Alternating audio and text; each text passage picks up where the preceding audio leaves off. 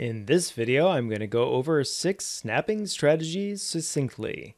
However, if you just need one of these, I'll put the time code in the description area below so you can just click and jump to the specific time code for the strategy you're interested in reviewing. In addition, I'll put links to the Pivot Painter docs in Unreal, as well as a link to my tutorial video for how to set up any hotkeys in Unreal. So let's jump in.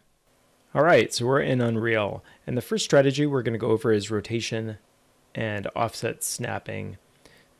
So if you create an object like a lamp, which has objects that you want to maybe sub pieces of a chandelier, you can have this object where the pivot points align to the center point, and then you just turn on rotation-based snapping.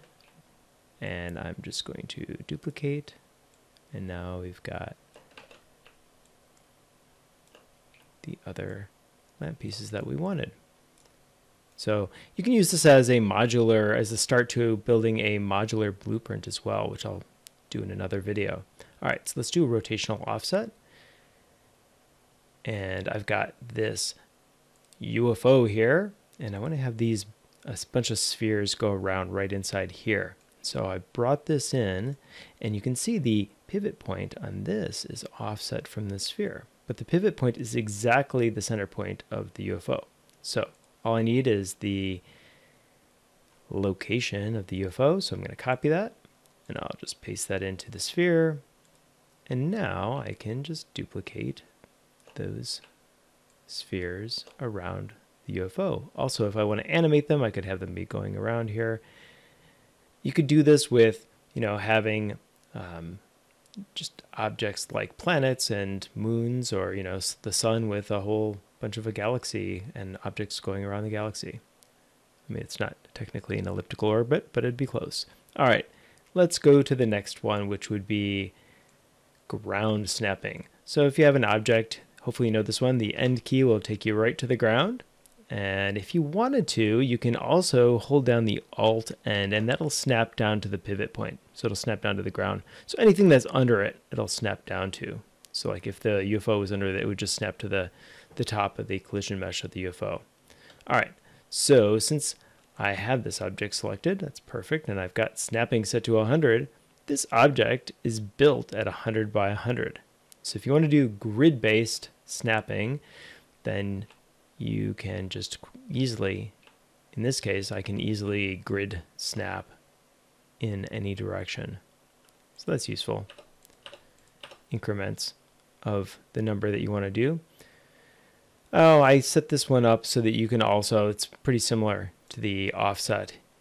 You can build objects relative to each other with their pivot points. So in this case, I have a window frame, and the pivot point is inset, and the window itself is set here. And so if you take these two, so if you take the location of this one and you set it to this one, they snap exactly together. So that's kind of another modular way that you could work. All right, so the next one I had was socket snapping. So any object, you can do static meshes as well as skeletal meshes, and I'm just going to show a static mesh. So if you hit Ctrl B, we'll go into the content browser, we'll double click, and let's create a socket. So we'll call this socket A. You need this for the variable, and then you can just put that anywhere you want. And that basically gives you the ability to have an additional snapping point. So let's just put that right kind of in the middle. All right, so we'll save that. And now we can make this movable, and we'll make this movable, and I'll set it so that when we hit the Z key, it snaps, like the UFO snaps to this point here. So I've seen a lot of socket snapping in video games where you have like characters and you want to snap like weapons to their belts or whatever, but I've also used this myself where you snap one object to another object to keep relative. So we'll keep this relative to this. All right, so how do we do that? Let's go into the blueprints, level blueprint. We'll generate variables. There's a spaceship variable, and this panel. We'll make a variable for that, and we need to make a keybind, so we'll hit the Z key because that's easy. And we'll use this, and we'll say attach. Attach to actor. Great. And so what is going to be the parent actor?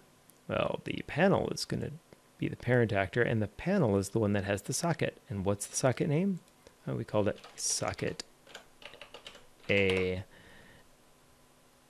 And we'll hit the Z key, and then what are we going to do? Location rule, we will snap to target. So that'll snap it right to the pivot point. You could have this snap right on begin play, or whatever, and you could keep it relative if you wanted as well. So we could hit F7, close that. Okay, so we're in Unreal and we're simulating. I'm going to hit the Z key. Ah, there it goes. It snapped, and now nudge that, and it falls over because it's simulating physics. We've got relative surface snapping is our next strategy. All right. So surface snapping, I've got bound to Alt-Shift-S, and you can see it turns on. I've got grid snapping to Alt-Shift-G.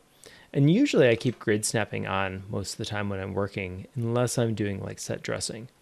So Alt-Shift-S, I'm going to turn off the grid snapping for a second. I just want to show this. To do surface snapping, you need to move the object not from one of these constrained, but from the center here. And then you can see it starts to snap. You can drag it to different surfaces and it'll rotate. There it goes. There it goes. It's nicely snapping. Excellent. Sometimes you'll see some interesting pivots too as well. Okay. So the final one would be vertex snapping. So you just hold down the V key and you can snap it. You can see the vertices show up on objects. So we could snap to the vertex over here. Nice. All right.